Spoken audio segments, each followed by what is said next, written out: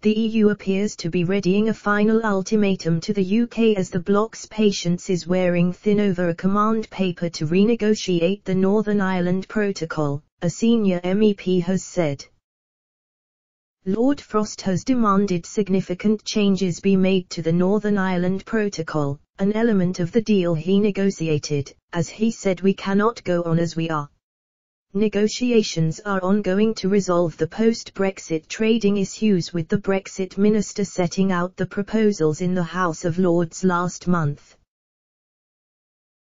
But the Fine Gael Irish MEP claims the UK's plans would amount to a renegotiation of around half of the protocol, which he branded as not acceptable due to the removal of certain EU authority in Northern Ireland.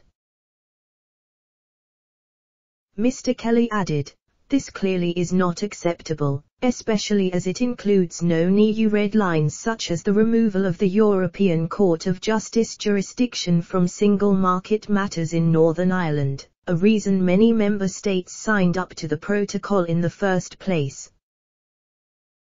However, it is cruelly ironic that the British proposals necessitate a high level of trust among parties while they act in a way to denigrate it.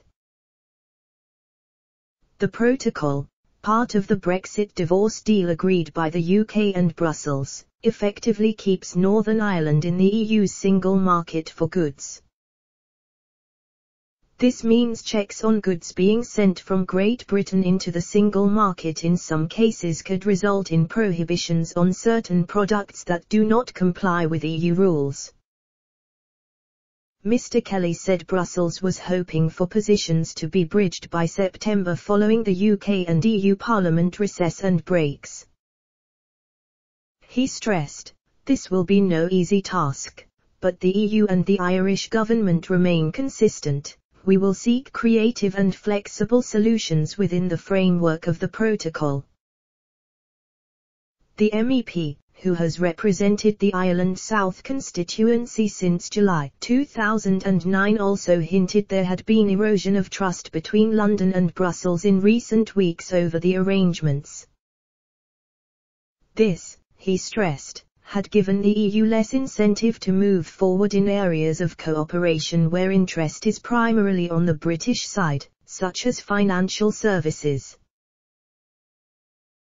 Looking forward, Mr. Kelly made clear the European Parliament would have a big role to play in ensuring robust negotiations and detailed scrutiny of the command paper. He concluded, "As chair of the UK monitoring group, I will be leading my colleagues in monitoring all aspects relevant to trade at a granular level." The unity of position within the EU seems to have come as a surprise to Johnson. In the EU, we are rightly proud of this unity, and it is often cited as an example of cohesion in the face of fundamental challenges. This is exemplified in the European Parliament, with MEPs from all political groups and backgrounds condemning unilateral actions by the UK government on the Northern Ireland Protocol. After years of erratic politics, fickle promises and cliff edges around Brexit, patience has truly worn thin. In response, a UK government source said they were engaging in talks with the EU to progress the command paper proposals. They added, "It's clear significant changes are needed to ensure the Northern Ireland Protocol is sustainable for the future."